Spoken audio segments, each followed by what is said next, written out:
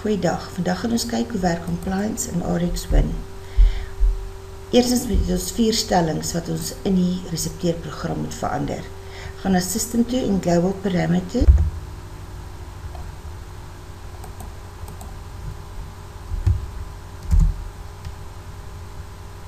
Verander die Interaction Severity Level, stel hom op 3. Dan filter ek outomaties vir geneesmiddel tot geneesmiddel interaksies, slegs oranje en rooi interaksies uit. Dit maak my stelsel vinniger, maar dit is in elk geval die interaksies wat ons die meeste in die stelsel gaan gebruik. Gaan specific parameters toe. Show member disease, hier in die rechterkantse kolom rechtsbo.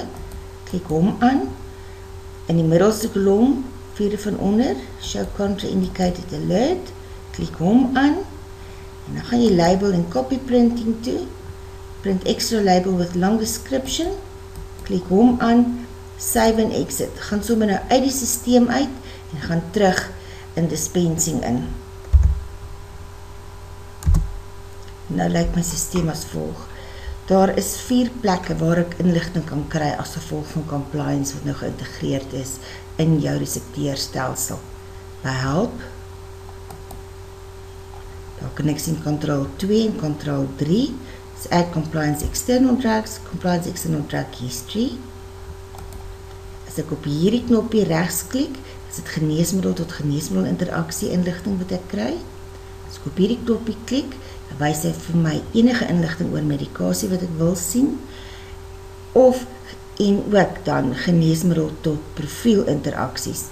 En as ek hier so dubbel klik, kan ek by my disease tree uitkom, soos ons sê. Hier kan ek gaan kyk na watse opsies ek het, watse woorde ek kan kies om by die profiel in te voeg, of ek kan hier as iets aangeskakel is, byvoorbeeld daar ene, kan ek gaan en ek kan hom hier so gaan onactief maak en uitvee. Save en exit as jy enige veranderings gemaak het. So dis maklik. 4 plekke waar ek inligting gaan kry. By die help knoppie, by die interaksie, geneesmiddel tot geneesmiddel interaksies, geneesmiddel tot profiel interaksies, en ander inligting oor medisynes, en hier is my geneesmiddel boom, kan ons sê met al die inligting, die siektetoestande wat ek kan kies. Ons gaan nou gou na die profielblok kyk.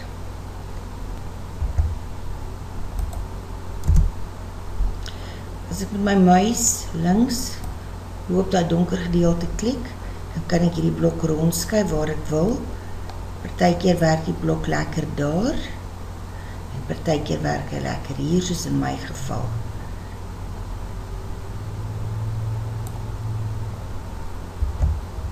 Die datum hieronder is die laaste datum wat jy die profiel opgedateer het. In daai geval kan jy sien hier dit nog nooit gedoen nie. Die oomblik as jy hier iets byvoeg,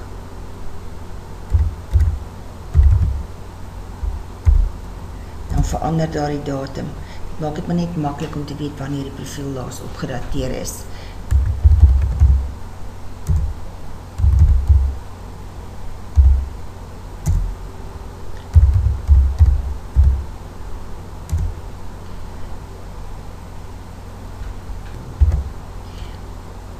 Ons kan ras opdateer.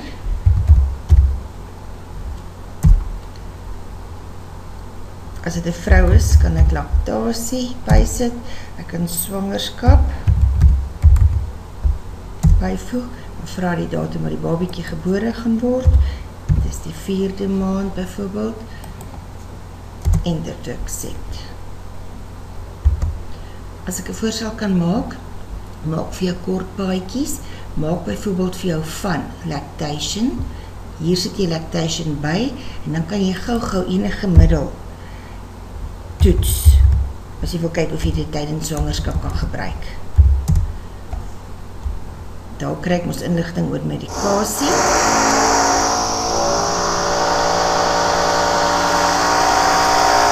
En daar is my inligting.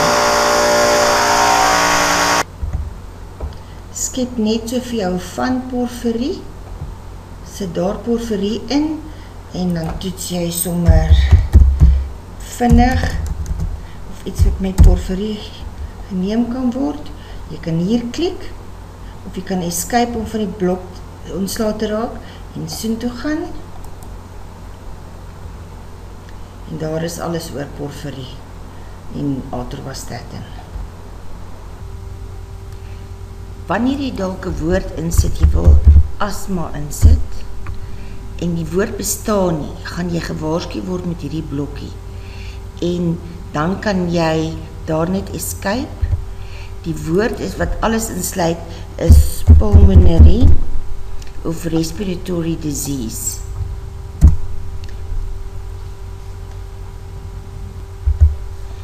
As jy dalk nie weet wat se woord jy daar kan insit nie, as jy daarna soek, kan jy hier op die show patient profile dubbelklik, dan gaan jy na die disease tree toe, soos ons het noem. Dit vat so 'n klein rukkie.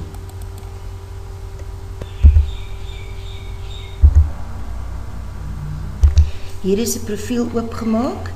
As jy byvoorbeeld daar sou oopmaak, kan jy sien woorde waarvan jy keuse kan maak om by jou siektetoestand in te sit. Maar hier kan jy ook, as jy 'n fout gemaak het in jou blok, kan jy dan nou hierso dit afskakel, dit wat jy aangehad het.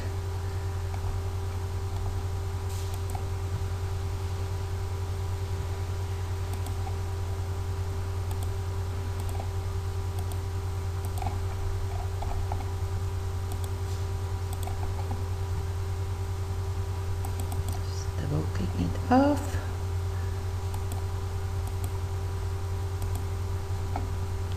Dan save en exit jy. Net 'n vinnige opsomming, dis baie maklik om inligting te kry. Jy kan hierso byvoeg enige siektetoestand.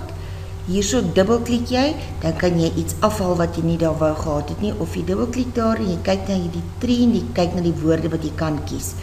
As jy help druk, sien jy hier Ctrl 2 en Ctrl 3 wat ons in Complienz gaan gebruik. Ons kan aan die regterkant hier geneesmiddel tot geneesmiddel interaksies kry. Hier kry ons geneesmiddel tot profiel interaksies en enige ander inligting van medikasie. En hierso is dan waar ons by die disease tree uitkom. Die vlakke van erns wat ons in Complienz kry, is wit, laag, medium. Hier moet jy optree. Jy gaan hier byvoorbeeld by oranje, sê dit vir jy moet die dosering verlaag of verhoog, wat ook al, of jy moet bloeddruk kontroleer, of jy moet bloedsuiker kontroleer, en daai is vir my rooi. Dit kan die dood veroorsaak, of dit kan 'n siektetoestand vererger byvoorbeeld. Nou gaan ons sommer net gewoonweg 'n voorskrif resepteer. Kom ons kies die dogter, ons gaan resepteer vir haar 'n voorskrif. Onmiddellik kan ek haar profiel sien, ek kan sien hy is baie onlangs opgedateer en ek kan sien dat sy suikersiekte het. Nou op die voorskrif staan daar, rou Accutane, 20 mg, 5 herhalings. Die supply days is in enige geval baie belangrik, want hier volgens weet ons of 'n persoon nog ander medikasie drink, dan sal 'n interaksie gewys kan word met 'n middel wat hy reeds in sy profiel is.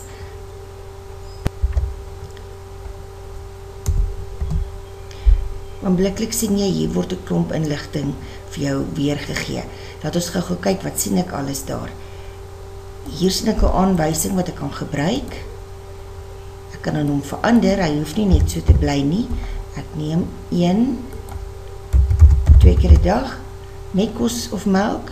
Ek kan die aanwysing korter maak, sodat hy beter op my etiket gaan pas. Ek kan, as dit 'n man is, sal ek daai hele aanwysingkie uitgehaal het.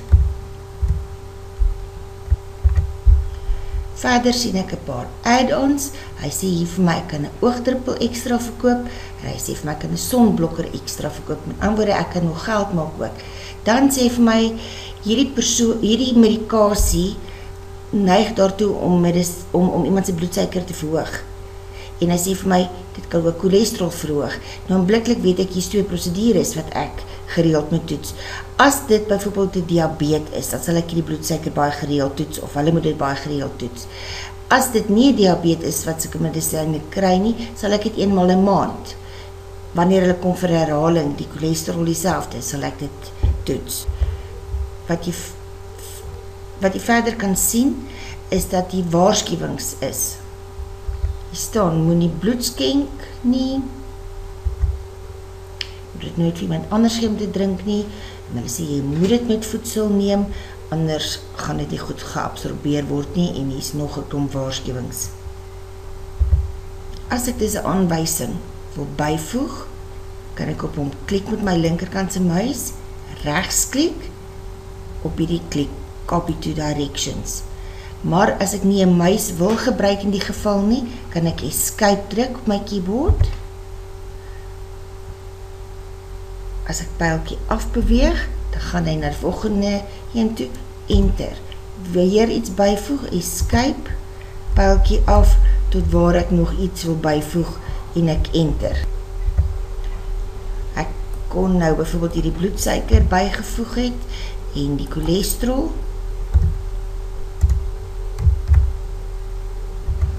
Dit is nie nodig om die spasies agteruit te vee nie, die stelsel sal dit regmaak. Nou enter ek, en ek kry hier 'n waarskuwing. Hierdie is my waarskuwingsblok, wat ek mos by systems aangeskakel het. Baie mense gebruik die waarskuwingsblok as hy assistent het wat by hom werk, sodat hulle hom kan vra of dat dit hulle stop. As die apteker egter alleen werk, hoef hy nie dat blok te sit nie, so jy kan hom by systems afsit, maar jy hou die hele tyd hier dop, en daar dop, want hierdie kleure sal verander. Om by hierdie blok verby te kom, escape jy net.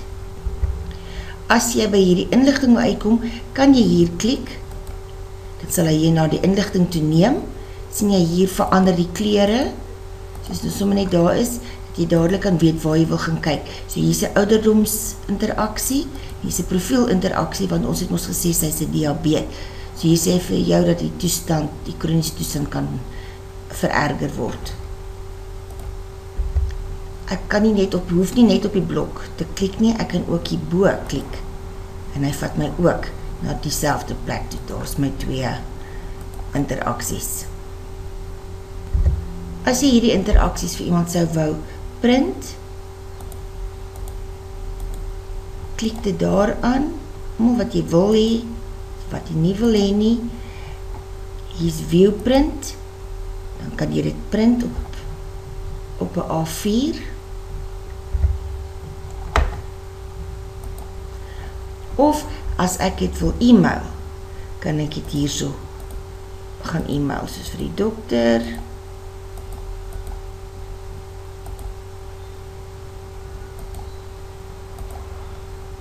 Kan ek die dokter se adres daar insit.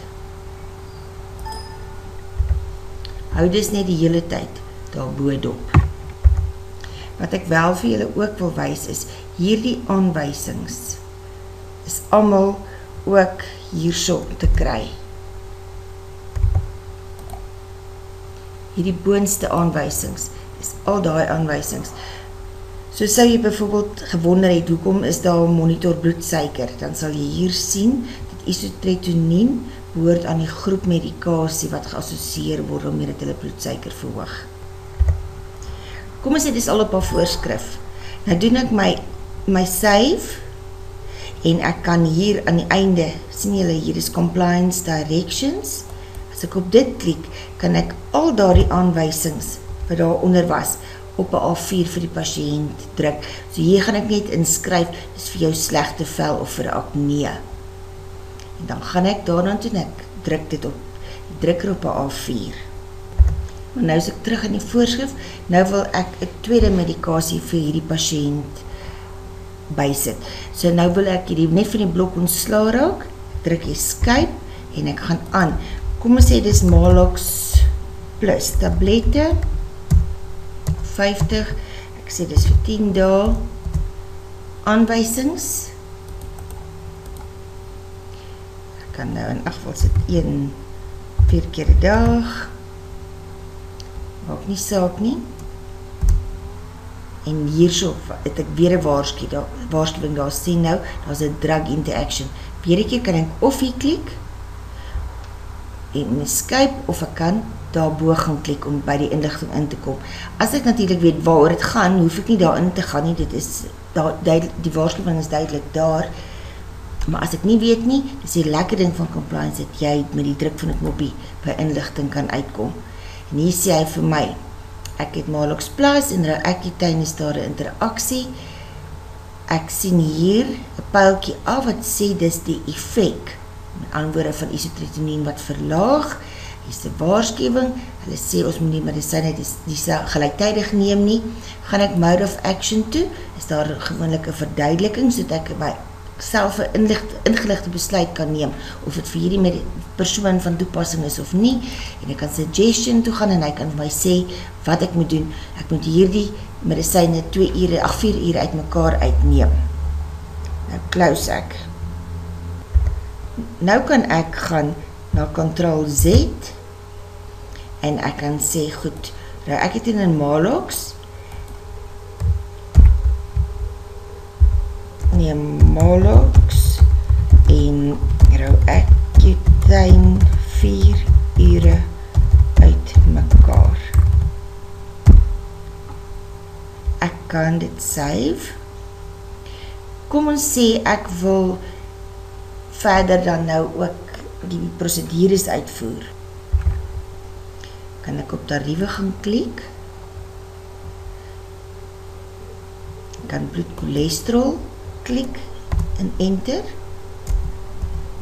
Die raad het R98.30 goedgekeur, maar in my apteek vra ons R70 of R80.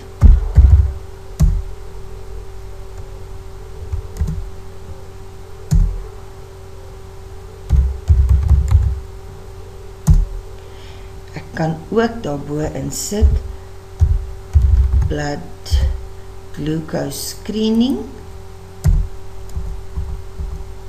Die raad het R60.20 goedgekeur, maar ek vra dalk R55 in my apteek.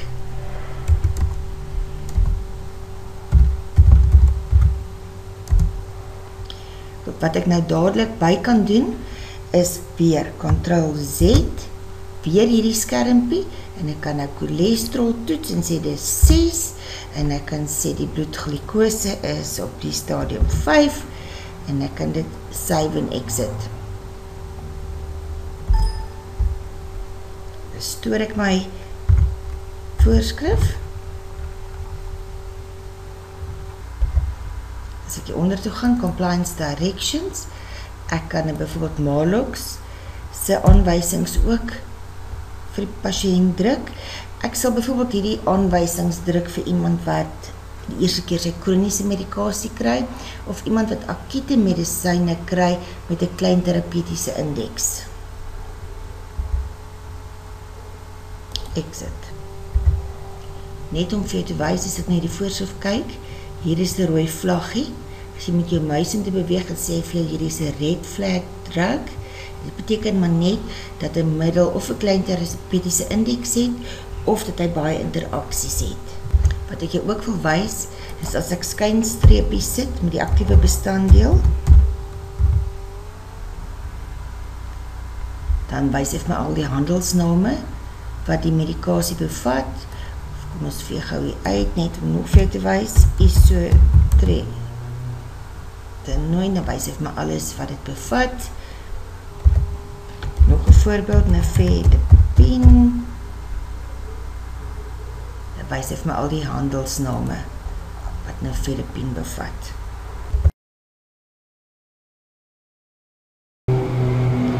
Ons kyk net vinnig na hierdie voorskrifie.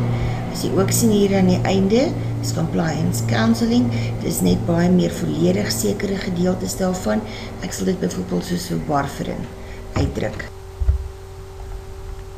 Kom ons doen gou OTC. Ek wil net vir jou wys hoe Compliance jou help.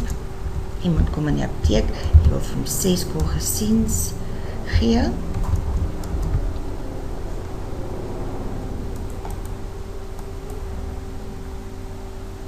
Hier kan jy sien, daar is 'n nuwe aanwysing, want hulle het uitgevind dat kolgesien die terapeutiese indeks baie kleiner is as wat ons gedink het.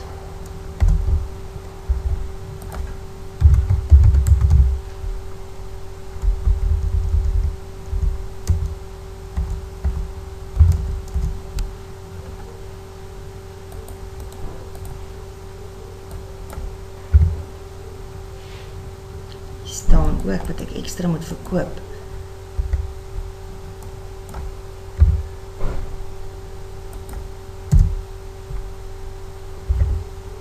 Nou sal ek byvoeg dan Geniesten, cream,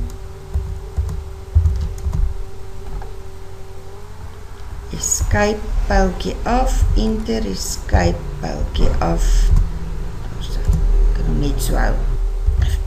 Wat ek jou wel wil wys, hier is al hierdie goedjies aangemerk, omdat het allemaal aangemerk is, as ek aan die einde van die voorshoef gaan, dan gaan ek daar na Complienz Directions toe, dan gaan ek al daardie wat aangemerk is vir my uitdruk, maar ek kan ook allemaal daarbo klik, dat is allemaal afgeskakel, en ek kan kies, ek wil net hierdie 4 hê, en daai ene,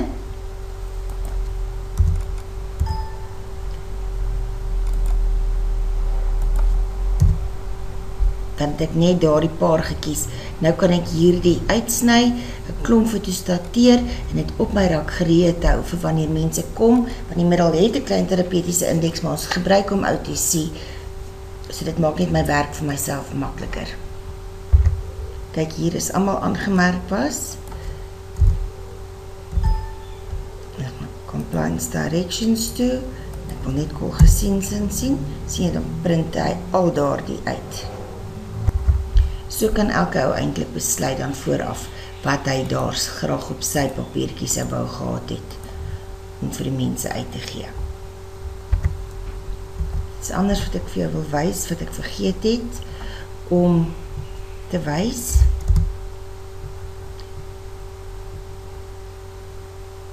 hier wys ek, dat ek moes vooraf besluit het, dat ek die geneesmiddel tot geneesmiddel interaksies, net op vlak 3, die rooi en oranje interaksies wil wys.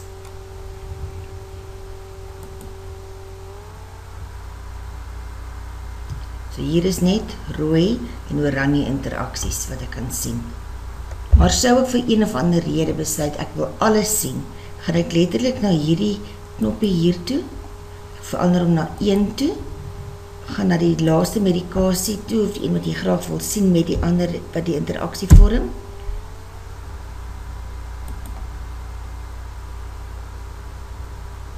So vlak 1 wys vir my rooi, oranje, geel en wit interaksies. Dit maak dus sin dat as ons net outomaties rooi en oranje interaksies uitfilter, dit die darm die systeem vinniger maak. As ek geen interaksie vir iemand wil wys nie, vir watter rede ook al, dan sit ek hom net daar so op 0, en as ek nou toets, dan gaan hy dit nie vir my wys nie. Jy kan sien hoe interaktief die systeem is, dit maak dan seker sin, dat jy moet probeer om regtig 'n goeie rekenaar te hê, want hoe beter jou rekenaar, hoe vinniger gaan hy al hierdie inligting vir jou kan weergee. Die waarheid is dus, dat jy nie altyd alleen in die apteek is nie, maar dat ander mense jou help om te resepteer. Daarom maak Complienz dit vir jou so maklik om ekstra geld te maak. Kyk net gou hier in die geval van jou Accutane, hoe hy vir jou waarsku om die bloedsuiker te toets en cholesterol te toets. Hy sê vir jou verkoop sonblok en die oogdruppel. As jy Lipitor resepteer, dan sê hy vir jou, maar jy moet ook sonblokker en coenzym Q10 verkoop. As jy antidepressant byvoorbeeld, verkoop magnesium. Leer dan ook jou personeel om hierna te kyk en dit te doen. Ons het dus gewys, as jy op daardie knoppie druk, dan wys hy vir jou al hierdie inligting wat jy van medikasie kan kry, en jou swangerskap en laktasie, waarskuwings of interaksies. Ons het gewys dat as ons daar aanklik, kan ons dit dan print, daar viewprint vir die patiënt op 'n A4, of ons kan dit e-mail na die dokter toe. Wat ek ook vir jou wil wys, is daar is my interaksieblokkie, daar is my inligting, medikasie inligting blokkie, al verkleer hy nie, kan ek die inligting kry. Klik op hom, en hy wys vir my al daardie inligting wat ek wel kan sien. Klas, kom ons kyk na hom. Maalox Plus het ons geen inligting nie, maar sien jy hier het ek 3 medikasies, as ek dubbel klik op hom, dan wys hy daar in daai geval vir my klas sit sy aan sy klas. Dubbel klik, Lipitor, sin. Kom ons kyk net gou na ouderdomsgroep interaksie. Ek is nou op Lipitor. As ek klasse toe gaan, is daar 'n waarskuwing en dalk sal iets by Maalox, nee, daar is nie. Selfs al gaan ek na die aanwysings toe.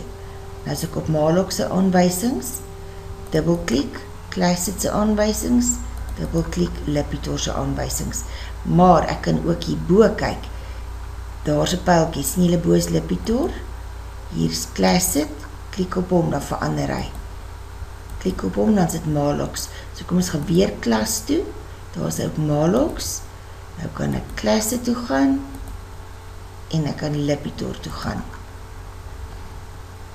Hier is dan ook 'n kort pad om by drug-to-drug interactions uit te kom. Klik op hom en daar wys hy vir my aanwysings. So hier kan ek dan ook, as ek al die aanwysings wil sien, soos aan die einde van 'n voorskrif, dan gaan hy daar vir my soek. So hier is al my aanwysings. Lipitor en Maalox, Lipitor en Classic. Daarbo, dan wys jy as jy wou kyk wat is Classic se interaksie met almal. Dan sal hy vir die interaksie soek. Dan is dit net Classic met daai middel. Met ander woorde, hoe soek jy die stelsel interaksies? Jy resepeer jou eerste middel, dan kyk jy vir interaksies met 'n history drug. Dan resepeer jy jou tweede middel, dan kyk jy vir interaksies met Lipitor en met history drugs. As jy jou derde middel resepeer, dan kyk jy vir interaksies met die vorige twee en ook met die medisyne wat in die geskiedenis gebruik is. Net so as jy byvoorbeeld nou wil kyk wat is Lipitor, sit met almal, kan jy op Lipitor dubbelklik en hy sal vir die interaksies wys en dan sit as jy op hom daar gaan druk, dan sal hy vir die interaksies wys wat Lipitor met al die medikasie het. Nou kom Francina in die apteek in, sy het net haar akute voorskrifbaar, dokter vir Klaas het voorgeskryf. Ek voeg my aanwysings by, verkoop 'n probiotikum, en daar wys daar is 'n geneesmiddel interaksie. So hier's een medikasie, maar daar wys daar 'n interaksie. Hier wys dit dadelik vir jou. Hier is interaksie van Classic met Lipitor, wat in haar geskiedenis gestoor is. Dis 'n history drug. En nou kan ek dus optree en sien, kyk weer by mode of action hoekom en suggestion is hoe ek die interaksie kan oplos. Onthou as ek daarbo die hele tyd dophou, kan ek op enigiemand van hulle druk en hy vat my na daardie interaksies toe. As ek hierdie interaksies dan nou ook vir iemand wil druk, kom ons kies net daai 2. Hier staan view print hieronder en ek kan daar na my printertjie toe gaan en ek kan dit druk op die drukker. Of ek wil gaan en ek wil dit e-mail, dan gaan ek weer na die dokter toe dit e-mail en ek skryf sy e-mailadres en ek stuur dit. As dit nie werk nie, bel net die kantoor, dan sal hulle vir jou dit opstel. Goed, 'n vinnige opsomming as dit kom by drug-to-drug interactions. Die supply days wat altyd belangrik is, dan kan hy vir my met 'n history drug interaksie wys. Dit is die rooi klein hakie wat in die agtergrond is. En daai kant se blokkie sien ek altyd die drug-to-drug interactions. As hier die waarskuwingsblok wat opkom, as ek op hom klik, kan ek by die drug-to-drug interactions uitkom, of ek kan daarby uitkom. As ek na geneesmiddel tot geneesmiddel interaksies kyk, is daar my waarskuwing, as my mode of action, en as my suggestion. As ek dit wil druk op 'n A4, dan kies ek letterlik net daar aan, dan druk ek dit so, dan lyk dit so op 'n A4 gedruk, maar ek kan dit ook e-mail na die dokter toe, en onthou hierbo, kan ek is die pyltjie wat ek kan oopmaak en by die verskillende medisyne kan uitkom of by almal. Want nou wil ons gou kyk, as ek nie interaksies vir iemand wil wys nie. Ek gaan, en ek kan by my profiel, edit patient of dependent profile, kan ek hierso dit aanklik, do not show compliance, wanneer ek dit sal doen, is byvoorbeeld wanneer ek die dokter wat sy spreekkamer bo my het, sy medisyne altyd op 'n voorskrif stoor. So dis nie medisyne wat hy self drink nie, maar wat hy wel in sy spreekkamer gebruik. Jy kan jou voorstel as Complienz moet begin soek tussen al daardie middels en wat hy gister gekry het en die dag voor dit, dan kan dit vir ewig neem. So ek sal vooraf gaan en vir daai pasiënt dit afskakel. Baie keer is dit ook 'n plek wat sy noodhulpkis by jou koop, maar jy doen dit asof op 'n voorskrif. Dan sou ek dit ook daar gaan aanklik het. Kom ek wys jou. Hier is meneer Gaaitjie, edit my dependent, en hier staan die do not show compliance. Klik dit aan, save and exit, en nou sal hy nie vir jou vir interaksies vir hom soek nie. En as jy reg onthou het ek vir jou gesê, op hierdie blok, as jy vir 'n ou voorskrif doen, jy wil nie kyk vir interaksies nie, dan klik jy net daarop na, dat sal hy ook nie soek nie. Jy sal ook sien, as jy 'n voorskrif herhaal, uit F8 uit, en jy soek daaruit medikasie, dan gaan hy nie interaksies wys nie. Dit is ook om die stelsel vinnig te maak. Ons neem aan dat 'n persoon wat al lankal warfarin en disprin saamdruk, gestabiliseer is, daai interaksies totaal uitgestabiliseer. Daar verwag ek nie meer 'n interaksie nie, maar die oomblik as dat dalk 'n dosering verander, dan sal daar weer interaksies wees. Dat ek jou gou wys. Ek het dus net vinnig vir die ou paar goedjies gestoor, dat ek julle kan wys. Kies een.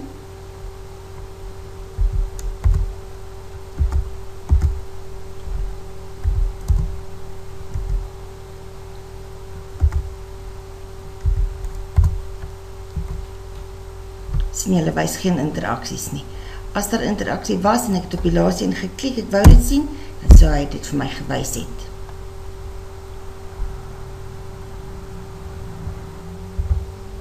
So dit wys nou net geweer vir my, waar ek dit kan afskakel, as ek nie vir interaksies wil soek nie. Hier sien ons weer Ctrl+Z, waar ek al die interventions kan invul, my cholesterol, bloeddruk, daai inligting. Hier is Complienz, so as iemand byvoorbeeld dan nou Accutane drink, dan kan ek na die tyd, as die goed nou nie so goed werk nie, kan ek dit gaan deur al die aanwysings vir hulle sê, gebruik jy dit so, en by kan ek sê, ok, hierdie ou gebruik sy medisyne 6 uit 10 reg. Weet julle wanneer om like te gebruik? Dat ek gou wys. Ek sit warfarin in.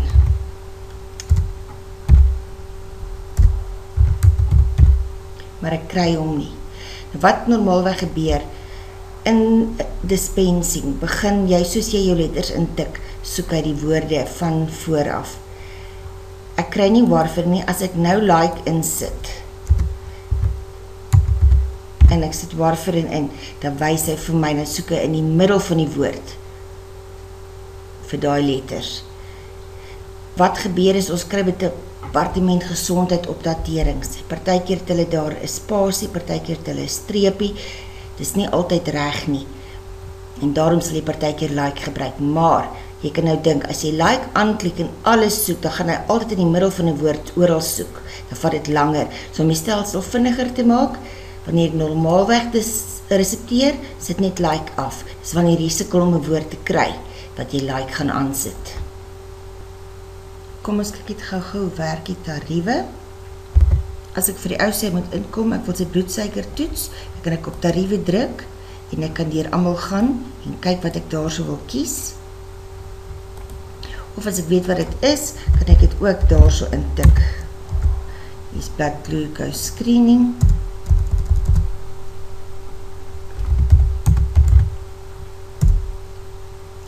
Dan gaan ek Ctrl+Z toe. Dan kan ek die ou se bloedglikose inlees.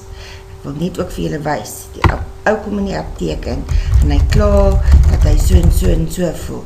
Dan kyk ek na hom en ek sien dit en dit en dit en ek maak 'n diagnose en ek sê hy het 'n vreeslike seer keel. Dan sê ek met die ou is ook so en ek sien hy's vreeslik koorsig. By interventions het ek vir die ou gesê hy moet dit doen, hy moet dat doen, hy moet hierdie medisyne 10 ure uit mekaar uitneem. Nou save ek dit. En ek moet die voorskrif stoor. ons uit die voorskrif uit, nou wil ek net gou vir julle wys, ons gaan na reports toe, script analysis, dis nou my normale script analysis wat ek doen. Hier is 'n nuwe knopjie aan die onderkant, interventions. Julle kan sien hier is wat ons al die mense se goed getoets het, ons het hulle bloedsuiker geneem, alles. Ons het nodig om rekord te hou van al hierdie interventions, want dit is waarvoor mediese fondse ons gaan betaal in die toekoms. Wêreldwyd is die neiging dat die resepteerfooie afneem en dat aptekers vergoed word vir die dienste gelewer. As ons nie kan bewys aan fondse wat ons doen nie, gaan hulle ons nie daarvoor betaal nie, al dink hulle ons doen dit. Want hulle gaan natuurlik dan kan wegkom sonder om ons te betaal. Daarom is dit baie belangrik dat ons hierdie goeders neerskryf. Ook by reports, onderaan is daar compliance interaksies. Ek gaan sommer hier 'n paar dae terug gaan, ek refresh. Hier kan julle sien, hulle sê in al hierdie voorskrifte was daar soveel interaksies wat vir my hoefte geword het. By Ctrl Z het ek natuurlik nou aanmerkings gemaak, hoe het ek dit vir my deur vir mense te sê, neem het uit 6 ure uit mekaar, of ek het vir mense gesê, staak dit, of ek het die dokter geskakel, gesê, dokter, wat vir 'n beter keuse, ons gee vir die ou hierdie medikasie. Maar kyk net gou hier, as ek op elke voorskrif klik, dan wys hy vir my, hier is ouderdomsgroep, daar is jou geneesmiddel tot geneesmiddel interaksie gewees wat rooi was. So kry ek 'n hele idee van wat gebeur het met al die interaksies.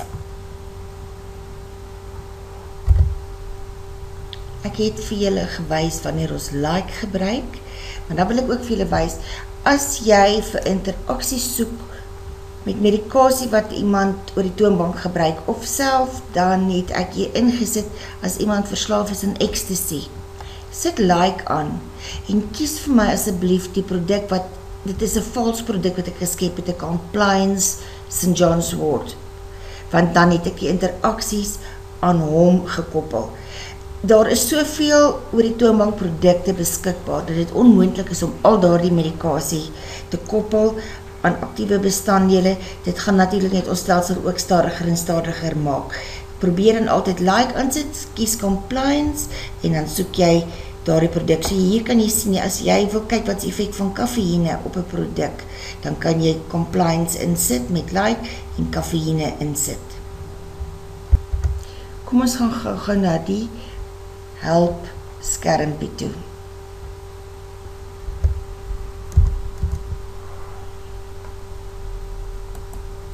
Hier sien julle vir my, Ctrl 2, dan sit add compliance external drugs, of dis compliance foreign drugs praat ons ook van, of Ctrl 3, compliance external drug, of foreign drug history.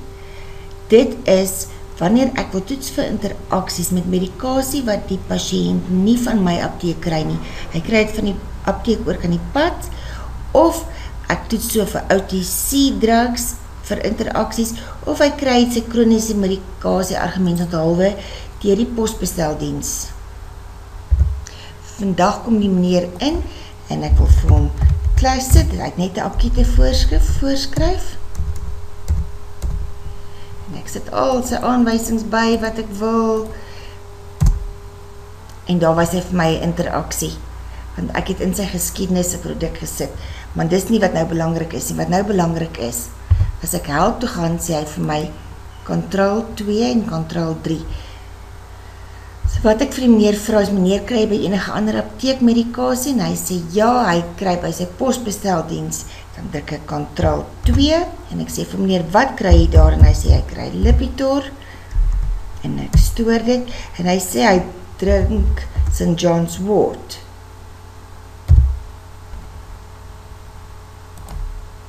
En ek sit dit daarin.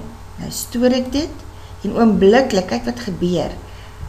Hy gee vir my Pharmaceutical Care Reviewing, R80.20, want hy het nou getoets vir interaksies, en as ek nou hierop klik, dan gaan hy vir my die interaksies wys met hierdie medisyne wat die ou nie by my kry nie. Hier is die Classed en die St. John's Wort, Classed en Lipitor. So dit is nou eintlik so oulik. Hier toets ek vir interaksies met medisyne wat die ou nie by my kry nie. En daarvoor het die raad goedgekeur, mag ons wettiglik R80.20 vra. Ek voel dat die apteker is die persoon wat die beste opgelei is in medisyne. Ons is die enigste mense wat werklik na hierdie interaksies kan kyk. Julle sal met my saamstem dat jy dit nie regtig sonder 'n program soos Complienz kan doen nie, want dit gaan jou vir ewig vat om in al die honderde boeke, al die interaksies heen en weer tussen die medikasies te soek. So dit is iets wat ek glo ons eie aan die apteek moet hou. Maak dus bekend dat jy dit toets, so kan ons aan fondse bewys, jy spaar nie geld deur vir die persoon die sy met sy kroniese medikasie van die posbesteldiens kry nie, want elke keer sy akute medisyne kry, moet ek toets vir interaksies, want iemand moet die verantwoordelikheid dra vir 'n moontlike interaksie tussen al hierdie medikasie, en daarvoor mag ek R80.20 vra. Kyk gou na ultrascript.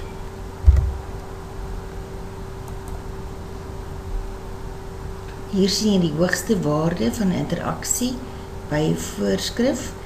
Jy het byvoorbeeld gisteraand 'n loukom gehad wat vir jou gewerk het, vanoggend kom jy in die apteek in, dan kan jy gou-gou hier deurgaan en kyk wat se interaksies daar was. Jy sit op enter, dan gaan hy vir die hele ding gee en jy kan daar gaan klik en hy vat jou na jou interaksies sodat jy kan sien. Jy kan dus betyds jou kliënt skakel en hulle keer voordat daar groot fout kom.